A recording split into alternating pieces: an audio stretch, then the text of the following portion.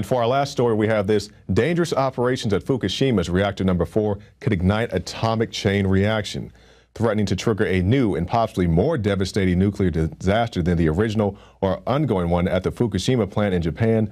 A risky plan to remove fuel rods from a damaged reactor building could unleash an unprecedented level of radiation. Now, this is according to the experts. They say it could be 14,000 times the amount of radiation released by the bombing of Hiroshima.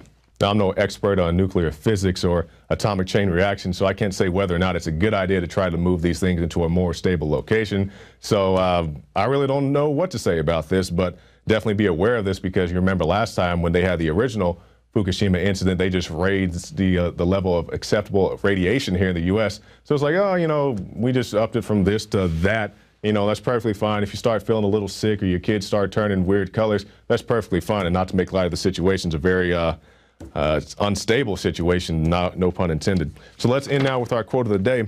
Let us therefore animate and encourage each other in showing a world that a free man contending for his liberty on his own ground is superior to any slavish mercenary on earth. That by George Washington. So stay tuned, because you do not want to miss this very powerful interview with David Knight and SEAL Team 6 father Charlie Strange, and also his lawyer Larry Klayman, about the suspicious circumstances that led to the deaths of many of America's finest soldiers. Now you can watch the InfoWars Nightly News streaming live as it happens for free.